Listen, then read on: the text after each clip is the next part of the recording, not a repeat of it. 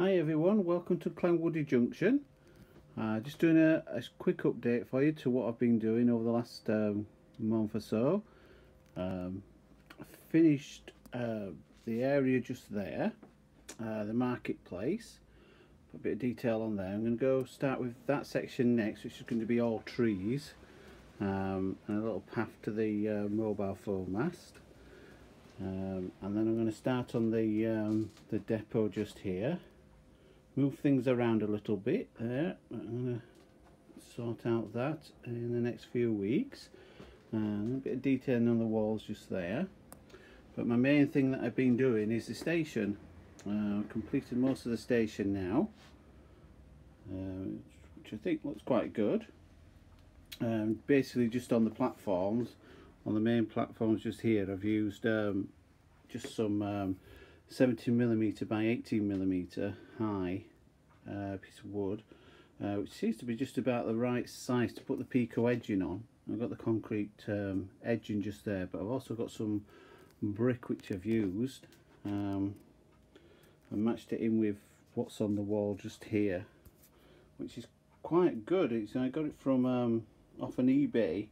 I got 9 A4 size sheets for about £7, including postage, which wasn't too bad. It's quite nice, quite textured as well, and quite well detailed, so I'm quite pleased with that.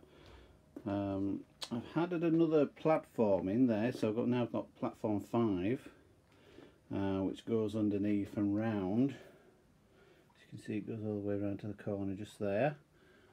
I've got quite a bit of detail underneath as well. I haven't just left it where it is, so that's where the station is there. I'm going to build a section out just there so it fits in better. So it looks like when you're going up the escalators underneath, you actually go somewhere. But all this is all going to be removable, so it's easy to get to and clean. But yeah, done a bit of detailing underneath. Put the signs in there, the bins. Done all the ballasting now for the station and weather the track. Got the people on there, so I think that looks alright. Does that? I'm going to put some lights on this section underneath.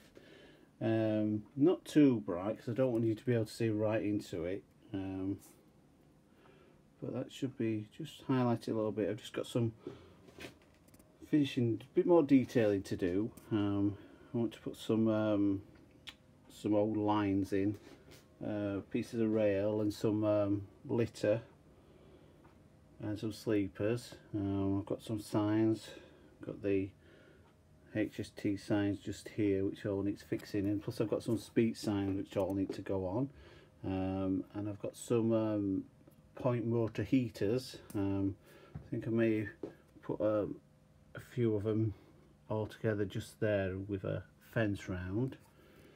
Done the bins. I painted the bins in the Virgin livery because I've got the Virgin HST, so it's quite good. I've got some of the little transfers as well, and put them on there, so it just makes it look a little bit different. So I've got the grey and the red, so it's a bit right. I put some more lights in as well, some more coloured signals in just there for the station. I've also added another couple more over here where they're going to go into the tunnel, since I had some spare ones, so I thought I'd put a couple more in just there. That'll be a section later on with that, which it'll go up this way. This will all be, this section will be scenery just here. It mainly fields, but I'm going to put a road on with some houses to give it a bit of interest just there.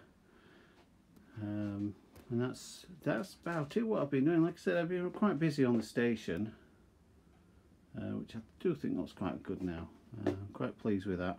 A lot of fiddly painting of bits, but I got there in the end. Again, I've used the lights. Got the lights off eBay.